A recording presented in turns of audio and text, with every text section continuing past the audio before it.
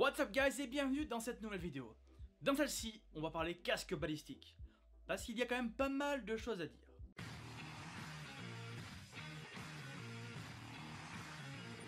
Je vais vous raconter l'histoire, les différentes inventions que l'homme a créées pour se protéger la tête. Comme vous le savez, le casque, c'est quelque chose que nos ancêtres portaient pour aller se battre.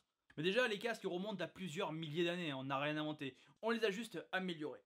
Au fil des siècles, le casque a été abandonné parce que les combats ont changé de configuration, de type. Et il y a eu un passage un petit peu où les casques étaient vraiment juste décoratifs. C'est en 1418 que les Français ont remis le casque au goût du jour avec le casque Adrian. Ce casque était à la base prévu pour protéger le soldat français des éclats d'obus, des déflagrations et autres projectiles qui auraient pu endommager et causer un traumatisme crânien, voire une blessure très grave. Mais pour la petite histoire, la crête qu'il y a sur le casque Adrian servait à dévier l'onde de choc d'un obus. Bien sûr, pendant la Première Guerre mondiale, les Français ont sorti ce casque, puis les Anglais et ensuite les Allemands, bien après, en voyant un trop grand nombre de blessés revenir avec des séquelles assez lourdes. On les appellera les gueules cassées. Mais comme vous vous en doutez, c'est pas un morceau de tôle qui va arrêter un projectile à 700 mètres secondes. Il aura fallu attendre plusieurs décennies avant de trouver un casque, une matière qui permette d'arrêter les balles. Pendant la Seconde Guerre mondiale, il y a eu le même problème qu'en 14-18. La protection balistique s'arrêtait juste à un pare-éclat. Pareil au Vietnam. Il faudra attendre les années 80 avec la découverte du Kevlar par Stefani Kolek, qui à la base cherchait simplement à renforcer les pneumatiques. Les premières versions, comme vous en doutez, c'était pas la joie. Résistance aux UV très mauvaise et surtout à l'humidité qui rendait les plaques totalement obsolètes. Mais la solution a vite été trouvée. Une simple peinture isolante a permis d'éliminer ce problème-là. De nos jours, le Kevlar est toujours utilisé. De nouveaux matériaux apparaissent, notamment le titane, enfin des nouveaux, ils savent mieux le travailler, le titane et ses différents alliages, l'aramide et certains corps en polyéthylène. Car oui, le problème d'un casque, c'est son poids. Plus un casque est léger, moins sa résistance face à un choc violent sera efficace. C'est pour ça qu'un casque coûte très cher. Plus le casque est léger et résistant, plus son prix va bien sûr être élevé. Mais ça, on en reparlera tout à l'heure. Gentex est le premier équipementier américain de la liste. C'est un mammouth, c'est un pilier de l'industrie militaire américaine. C'est une entreprise qui a des dizaines et des dizaines d'années, vraiment début du siècle, et ils se sont fait remarquer, surtout pendant la Seconde Guerre mondiale, en créant des parachutes. Et ouais. À la fin de celle-ci, ils sont devenus les leaders mondiaux des créations de parachutes. Et grâce à cette expérience, ils ont créé des casques pour pilotes à partir de 1948, notamment le H1 qui va évoluer au fil des années parce que ce casque a été utilisé jusqu'à très récemment. Il y a toujours eu des améliorations qui ont été apportées. Donc voilà, c'est une entreprise qui est très très solide. Mais revenons sur l'équipement balistique. C'est que dans les années 80, ils ont créé le Pass GT, qui va être le casque en dotation chez les Marines. On peut le voir notamment dans la chute du Faucon Noir, qui équipe les GIs sur le terrain. Voilà, c'est le premier casque en Kevlar de série. Le Pass GT rencontre quelques défauts, notamment l'impossibilité de mettre directement sur le casque de l'équipement. Par exemple, une zone nocturne, il faudra avoir la griffe spéciale. À part un couvre-casque et des lunettes de protection, voilà, et un casque de communication à l'intérieur, ça va être compliqué. C'est pour ça que quelques années plus tard, ils ont créé ce qu'on appellera le lightweight helmet, donc un casque léger, qui garde toujours sa protection d'arrêt, donc catégorie 3A, c'est ce qui va permettre d'évaluer le pouvoir d'arrêt d'un casque. Ça va être un casque qui va être plus léger, plus facile à équiper, mais bien sûr avec un coût un petit peu plus élevé. Qui dit légèreté tout en gardant le même pouvoir d'arrêt égale prix élevé. Pour le Pass GT, on va en trouver aux alentours des 100 à 150 €. Bien sûr, le prix varie en suivant l'état bien sûr du produit, parce que c'est des produits qui ont 40 ans, et les accessoires qui vont avec. Tandis que le lightweight, il va être beaucoup plus cher. Même dans un état, on va dire, moyen, le prix de base va être environ de 300 €, jusqu'à 500 € quand le casque est complet. Dans les années 2000, Gentex révolutionne encore le monde de l'armement et de la protection balistique, avec la création du fameux Mich 2000. Le Mich 2000 va être le nouveau casque en dotation chez les Marines et chez pas mal d'autres armées. Sa forme va permettre d'avoir une meilleure absorption des chocs et un confort inégalé par rapport aux autres, notamment grâce aux mousses à l'intérieur. Un de ses concurrents, MSA, va aussi créer son propre Mich, le TC 2000. L'avantage de ces casques, c'est qu'ils sont facilement équipables, un confort qui est quand même assez conséquent à l'époque. Vous pouvez mettre un casque de communication en dessous par exemple. Si vous voulez vraiment un casque, absolument un casque, prenez un Mich 2000. Si l'achat d'un Mich 2000 par exemple vous intéresse, vous pouvez compter entre 150 et 300 euros. 300 euros, vous avez des fois des Mich en parfait état et je suis persuadé qu'ils gardent encore la protection d'origine, même s'ils ont déjà quelques années. Après, il existe d'autres versions, les Mich 2001, les Mich 2002. Là, le prix va augmenter suivant, bien sûr, les années parce que le Mich 2001 a été utilisé par les SEALs et qui dit SEALs dit forte demande et pas beaucoup d'offres. Pour moi, c'est le casque grand public que tout le monde doit et peut avoir. On n'a pas encore terminé avec Gentex parce qu'en 2011, ils ont racheté la firme Fast. Vous les connaissez, c'est obligé. C'est ceux qui ont inventé les Fast balistiques.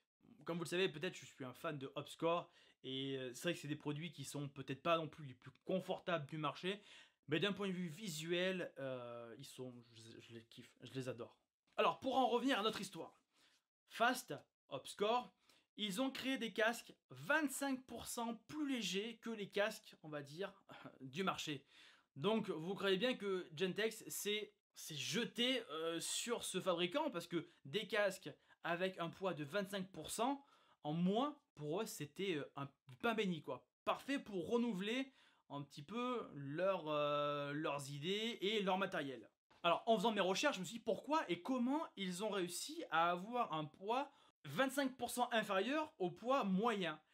Par la simple utilisation, donc je vais lire ma feuille, excusez-moi, par la simple utilisation de fibres polyéthylène à poids moléculaire ultra élevé. Merci Wikipédia. Mais en gros, c'est la même chose qu'on utilise dans les prothèses médicales. Léger, résistant. Voilà.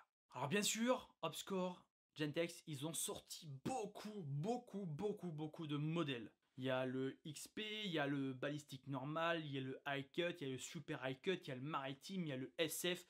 Il y en a énormément. Un casque en occasion, vous allez le trouver aux alentours de 800 à 900 euros pour les casques, on dirait, normaux. Et après, ça va monter en gamme jusqu'à pouvoir atteindre les plus de 2000 euros. Mais ça, c'est vraiment des casques très haut de gamme que pas beaucoup de personnes peuvent se permettre d'avoir. Gentex Hopscore a créé une multitude de casques. Pour ça, je vous invite vraiment à aller voir leur site parce qu'il y en a des quantités monumentales. Du coup, donc je peux pas parler de tout, sinon c'est une vidéo qui va durer 3 heures. Pour les prix, je vais vous donner comme toujours une grosse fourchette. Sur le point de vue de l'occasion, on va commencer par l'occasion. 900 euros, c'est le minimum pour un casque Hopscore. Vérifiez bien à l'intérieur qui est le logo Hopscore, hein, sinon ça peut être une contrefaçon. Et jusqu'à 1400 euros pour certains modèles. Pour du neuf, bon, les prix, on va dire, vous pouvez rajouter 300, 500, voire 600 euros pour certains casques. Je rappelle que ces casques sont de catégorie 3A. Et pour en revenir, vite fait, une petite parenthèse, au Mich 2000, ils ont sorti un Mich 2000 2.0 qui est vraiment utilisé là vraiment par une infime partie des militaires. Et les seules photos que j'ai vues, c'était par des SF australiens. Mais pour répondre toujours à la concurrence, aux besoins des militaires et aux menaces qui cessent d'évoluer, Hopscore a sorti aussi une gamme en level 4. C'est la gamme R1 et R2. Donc là les gars, c'est le casque qui coûte 3000 balles, j'ai vu les prix. Waouh. Bon après c'est vraiment pour des militaires, hein. C'est pas pour des civils lambda. Un simple casque en catégorie 3 c'est largement suffisant. Et pour ceux qui n'ont pas les moyens ou qui n'ont pas spécialement envie d'avoir un casque de plusieurs kilos sur la tête, il existe des modèles d'entraînement en plastique, mais aussi des modèles en carbone, notamment utilisés pour l'entraînement ou même les sauts en parachute. C'est très confortable, ça ne pèse quasiment rien. Et si vous avez la possibilité d'en avoir un, voilà, en neuf ça coûte dans les 800 euros. Des fois en occasion vous pouvez en trouver aux alentours des 500 euros. Quant au modèle en plastique, aux alentours des 180 euros. Bien sûr, des versions cheap existent aux alentours des 30 euros. Parlons maintenant du second concurrent de Gentex, c'est MSA Galé. MSA, pareil, c'est un big boss de l'équipement militaires, de secours, de protection aux personnes. Enfin bref, ils sont sur tous les terrains. On peut surtout les retrouver chez les professionnels de secourisme, les pompiers notamment avec les casques et autres lampes et accessoires. Dans les années 2000, MSA rachète l'entreprise française Gallet, un fleuron de l'industrie française. Pour la petite histoire, c'est eux qui ont inventé le premier casque de pompier, on va dire résistant au top du top. Pour répondre aux demandes des militaires, MSA Gallet crée leur propre gamme de produits balistiques. Le MSA Gallet TC 2000 apporte certaines améliorations, notamment au niveau de la coupe arrière, du poids qui va être légèrement le même, voire un petit peu plus supérieur parce que la surface de protection va être un petit peu plus élargie. Pour le prix, on va être pareil sur les mêmes taux. C'est pas non plus, on va pas se ruiner avec, c'est 300 € pour 300 à 350 € pour le TC 2000 lambda. Après bien sûr on va pouvoir monter suivant la coupe, le modèle et bien sûr l'année. Actuellement les militaires français sont équipés du TC 500 et du TC 800. Certains variants existent, notamment le TC 501 et le TC 801. Si vous voulez avoir plus d'informations, allez voir directement le site d'MSA Gallet. Ils en parlent un petit peu si vous voulez bien sûr avoir quelques précisions. Mais c'est du matériel, on va dire, militaire français. Et on sait qu'en France, le militaire français n'a pas le droit de revendre ou un civil n'a pas le droit d'acheter du matos, surtout de protection balistique, en dotation dans l'armée française. Au niveau de la loi, c'est pas comme aux States, c'est très restreint. Bien sûr, il existe des versions en résine qui sont totalement, bien sûr, libres, hein, vous avez le droit d'en porter un. On ne peut pas évoquer MSA Gallet sans parler du KFS V2, qui est le casque emblématique du GIGN et du RAID. On peut le voir durant pas mal d'interventions. C'est des casques mythiques, mais qui vont être remplacés par des modèles beaucoup plus performants et qui vont répondre à des menaces qui sont maintenant, hélas, d'actualité avec l'utilisation d'armes avec des calibres de Kalachnikov, donc un modèle 7,62. Donc du coup, remplacement de ces casques par des modèles, on va dire, un peu plus modernes. On va parler juste après. Continuons avec Crye, parce que Crye, ils sont connus pour leur textile, mais aussi ils ont fait un casque, c'est le Crye Airframe. Moi je trouve que ce casque a révolutionné un petit peu la forme et l'aspect des casques balistiques. J'aime beaucoup la crête, pareil, qui reprend un petit peu le casque de 14-18 qui permet en fait d'avoir une déviation de l'onde de choc. Je trouve ça vraiment super, mais le problème c'est que ils n'ont pas été retenus pour doter certains militaires américains. La cause étant l'interstice qu'il y a au niveau du chevauchement de la plaque avant du casque et celle de l'arrière. Ce vide pourrait éventuellement laisser passer un projectile et blesser l'opérateur. Le dernier fabricant américain, c'est Tipeee. Vous ne connaissez peut-être pas l'histoire de cette société américaine, mais le nom de cette boîte porte celui de la défunte fille du créateur qui a été tuée lors d'un accident de ski à la suite d'un traumatisme crânien. Pour ça que Tipeee s'appelle Tipeee. Voilà. Et à la base, ils créent du matériel professionnel pour les secours, pour les sportifs. Et au fil des années, en 2014, ils ont sorti le premier casque balistique X-Fil. Encore plus léger que les Obscore et bien sûr un petit peu plus cher, environ 1500 € l'entrée de gamme. Bien sûr, il existe une version non balistique qui est beaucoup moins chère, mais qui reste quand même assez onéreuse. Il existe pareil, plein de répliques que vous allez pouvoir trouver aux alentours de 50 €. Et c'est qu'en 2018 qu'ils ont sorti un X-Fil SL, qui est encore un casque encore plus léger, qui offre la même protection. Donc, comme je le répète, plus c'est léger, plus c'est cher. Après, il faut aimer la forme, c'est assez particulier. Et le défaut, c'est qu'il faut acheter l'équipement qui va avec, parce qu'ils ont des rails spéciaux, la forme est spéciale. Donc, il faut du matériel spécial pour aller dessus. Allez, petite parenthèse old school, on va parler des casques David Clarks et Protech. Ces deux types de casques ont été vus durant les années 80-90 sur certains opérateurs, notamment chez les SEALs. Et plus précisément, la SEAL Team 5. Cette team évoluait surtout en mer, donc ils avaient besoin d'avoir un équipement assez léger, et c'est vrai que la protection balistique, c'était pas quelque chose qui les inquiétait. Donc ils avaient des casques, on va dire, assez peu communs. C'était des casques de skateurs, entre guillemets, notamment pour le Protech, qui est un casque, qui est une marque de casque de protection pour le skate. Notamment, on peut voir les casques Protech dans la chute du Faucon Noir, utilisés par les forces Delta, donc c'est assez drôle. Aucune protection, pareil pour le casque David Clarks, c'était vraiment utilisé par les chefs d'équipe des SEALs ou voilà, les snipers. En tout cas, c'est les seules infos que j'ai pu en tirer. Niveau protection, c'était comme ça. Bon, Après, il n'y a pas besoin. C'est vraiment de l'intervention en pleine mer, donc il fallait vraiment être léger. Pour les prix, bon, le Protect d'origine, vraiment, si vous en trouvez un authentique, ça va être une centaine d'euros. Après, d'occasion et tout, c'est beaucoup moins cher. Et pour les Clarks, j'en ai aucune idée. En Europe, qu'est-ce qu'il y a? Parce que là, on fait l'apologie du matos américain, mais il y a quoi en Europe? Eh bien en Europe, il y a deux gros poids lourds. Le premier, c'est l'Autrichien Ulbricht, rien que le nom déjà, qui fait partie d'un grand groupe militaro-industriel autrichien. Ils font pas que ça, ils font aussi de l'automobile, ils font plein de trucs. Et eux, je peux vous garantir que ils font des casques comme jamais j'ai vu. Je me renseigne, je regarde un petit peu ce qu'ils font, j'ai quelques contacts qui font des tenues police allemande, autrichienne et compagnie, et ils me parlent de ce casque. Je vous laisse voir les photos, c'est monumental. Ils tirent sur des casques, il n'y a rien qui passe. Casque de catégorie 4 en titane ou en alliage de titane, ça résiste à tout. À tout. C'est une forteresse. Donc très sympa, c'est très beau, par contre le prix c'est aux alentours des 4000 euros. C'est le Centurio, voilà, il existe différentes gammes de produits, il y a le Centurio, là il y a le Hoplite, par contre pour en avoir c'est quasiment impossible. Et en plus, cerise sur le gâteau, vous pouvez rajouter des accessoires, des visières, enfin vous avez un casque à 4 kg. Bon là c'est pour de l'intervention rapide, hein. Si vous avez un terroriste ou un forcené dans un bâtiment, bon bah le mec qui passe devant, voilà, il porte ça. Et c'est aussi les casques qui vont équiper prochainement le RAID et le GIGN. Bien sûr, il n'y a pas que des classes 4 chez eux, il y a aussi des classes 3, bon, un petit peu moins mises en valeur, c'est vraiment surtout les classes 4 qui mettent vraiment au premier plan de leur vitrine. Mais leur vario système, la grosse Allemagne, les chevaliers teutoniques, les armures, les armes, tout, voilà, ils fabriquent des casques comme Ulbricht de classe 4. Vraiment, là, c'est même plus la forteresse, c'est la citadelle.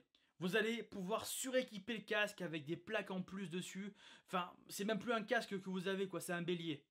Visière, plaque en plus sur l'ensemble du casque. Enfin, c'est monumental. Cette surprotection, c'est pour aussi répondre au problème de l'accroissement de l'utilisation des calibres d'AK-47. Parce que voilà, actuellement, c'est très compliqué d'arrêter une balle. Il y a de gros risques de traumatisme. Donc, ils sont obligés de revenir à des méthodes, on va dire, anciennes. Parce que le titane, ça ne date pas d'hier. Ça a été utilisé en Afghanistan pendant la première guerre avec la Russie. Donc, c'est des trucs quand même qui sont assez vieux, mais qui font le taf. Et c'est là où on va rebondir sur les casques russes. Vous connaissez tous les casques russes Partenaires avec la visière qui ont été mis en avant avec les jeux PUBG, avec Rainbow Six Siege. Voilà, ce sont des casques mythiques, il faut un petit peu rêver, ils font peur, voilà. Vous avez un mec avec une visière frontale et juste le petit truc pour voir à peine les yeux.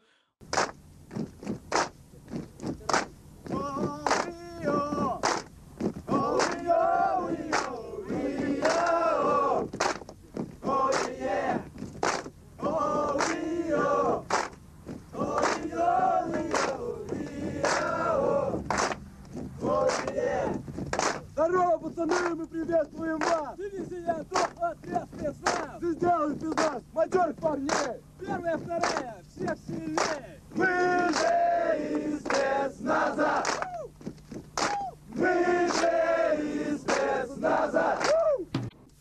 Ça fait quand même peur, mais ça fascine. Et les Russes, ça, ils l'ont bien compris. Pendant l'occupation russe en Afghanistan, le KGB a cherché à protéger ces fameuses forces spéciales, les Spetsnaz. Donc ils ont fait appel au seul mec qui faisait des casques en titane, les Suisses, avec le PSH 77. Alors ils n'ont même pas changé le nom, hein, peu importe, on s'en fout. On fait quelques petites améliorations, voilà, la communication, les petites pièces qui changent de droite à gauche. Mais sinon, on garde le même nom et on va équiper nos militaires avec. Donc, vous imaginez, délicatesse, finesse pour rentrer dans un bâtiment. Là, les mecs, ils étaient... Voilà. La finesse à la russe. Pour la petite anecdote, actuellement, au moment où je tourne cette vidéo, il y a un casque qui est en vente sur internet, sur un site russe, aux alentours des 6500 €. Donc le prix n'a rien à envier au casque moderne. Parce que oui, qu'est-ce qui fait aussi la rareté, c'est aussi le nombre. Il n'y a vraiment pas beaucoup de pièces qui ont été produites et c'est souvent du matériel, on va dire, estampillé, parti communiste ou gouvernement fédéral de Russie. Bon, voilà. Donc c'est cher, c'est très cher. mais c'est très beau. Le PSH a évolué dans les années 80 en donnant le Altin, qui est pareil un des casques majeurs utilisés par les Spetsnaz. Chaque guerre en Tchétchénie et autres vont améliorer et vont modifier un petit peu ce casque. Sur certains modèles, on va ajouter un système de communication. Sur d'autres, on va mettre des visières spéciales pour pouvoir épauler. Voilà, il va y avoir différentes versions. Les seuls fabricants de ce type de casque, ça va être bien sûr l'industriel gouvernemental Nistali. Voilà, on sait très bien que c'était pas un indépendant qui tenait ça. Et c'est eux qui vont créer tous les casques parce qu'à la base, les mecs ils créent du blindage pour chars. Donc ils se sont dit, ouais, un casque, on sait faire. On sait faire. Donc ils ont créé des casques en titane, classe 4, à la russe. Ces casques sont notamment utilisés par le KGB et certains FSB locaux. Et dans les années 2000, un nouveau casque a vu le jour, c'est le K6-3, ou le K6-3, comme vous voulez. Ces casques ont surtout été créés pour lutter contre le terrorisme et le crime organisé. Une version spéciale du K6-3, dite Lynx, a été créée spécialement pour le groupe Spetsnaz Lynx. Ce groupe, c'est le SOBR-MVD Lynx, qui est directement rattaché au ministère de l'Intérieur russe. Et eux, ils peuvent aller sur n'importe quel type de combat, que ce soit dans les steppes au fin fond de la Russie, dans le Caucase, ou que ce soit pour déloger un groupe de terroristes ou de criminels, on les envoie et ils font le ménage. Actuellement, ces casques sont utilisés que par une faible partie des forces d'intervention russes, souvent chez les FSB locaux pour aller chercher un terroriste dans une maison dans le Caucase, par exemple, voilà. Mais sinon, en Syrie, par exemple, ils ont des casques Obscore, ils ont des modèles un peu plus récents. Bien sûr, faut pas se cacher, un casque en titane en plein désert, c'est pas la meilleure des solutions. Mais pour les amoureux de la Russie et du reenact russe, je vais prochainement faire une vidéo l'année prochaine, janvier-février, avec un des plus gros reenacteurs français de matos russe, où là, on va vraiment dédier une grosse vidéo sur l'histoire du matos russe, tester un petit peu le matos, les répliques russes, et vous montrer quelques belles pièces. Allez, passons maintenant aux casques chinois. Bien sûr, les casques chinois sont pleins d'a priori. Mais dans le lot, il y a certains casques qui montrent un petit peu, qui montrent patte blanche surtout, et qui prouvent leur grande sincérité sur la qualité de leurs matériaux. Quand je vois des gens qui me disent « Ouais frère, j'aimerais bien avoir un casque balistique, qu'est-ce que tu me conseilles ?» Alors, suivant ton budget, si tu as bien sûr un gros budget, tu pars sur du Obscore, c'est le cas le plus simple à avoir en France. Ou sinon, si tu as un budget moindre, Miltech. Miltech, ils montrent patte blanche. Vous avez des tests de leur matos sur leur page. C'est un truc de fou. Voilà, c'est du matos chinois parce qu'il faut savoir aussi, les gars, une grosse partie de matériel balistique est fait en Chine. Voilà. Après, ces différents revendeurs mettent leur marquage dessus, mais voilà, c'est du repack.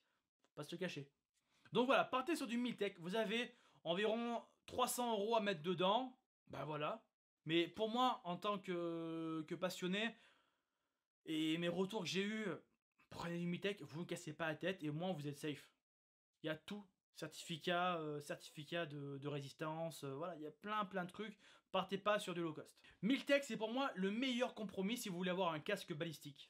Alors bien sûr, vous en avez à tous les prix. Mais en moyenne, c'est entre 200 et 350 €. Mais au moins, ils vous garantissent le respect, on va dire, des règles de protection. C'est certifié 3A, c'est testé aux États-Unis dans un laboratoire spécialisé en Oregon. Vous avez toutes les vidéos des crash tests, des plaques et tout. Et il y a même la pistolerie qui fait une vidéo de crash test sur du matériel de chez Miltech. Et c'est quand même bluffant parce que ça résiste. Bon, ça résiste à une balle. Par contre, je vous conseille d'avoir des bons pads anti-trauma sous le casque parce que bon, il y a un petit peu de déformation, mais ce qui est normal avec un casque à 300 balles, on peut pas non plus s'attendre à des miracles. Mais au moins, ça peut vous éviter quelques petits soucis. Voilà, j'espère que cette vidéo vous aura aidé. Bien sûr, on ne pourra pas parler de tout en une seule vidéo. Je vois directement les commentaires. Ouais, t'as pas parlé de ça, de ça. Je ne peux pas parler de tout, c'est pas possible. Donc, je ferai peut-être un prochain sujet sur les casques de l'année prochaine. Mais je ferai prochainement, je pense, ça me branche, un sujet spécial sur les équipements de casques. Ça pourra fortement vous intéresser. Voilà, n'oubliez pas bien sûr de partager la vidéo, franchement ce sera avec plaisir que je vois des partages partout. Likez, c'est toujours super important. Quant à nous, on se dit à la semaine prochaine pour une nouvelle vidéo. Ciao ciao.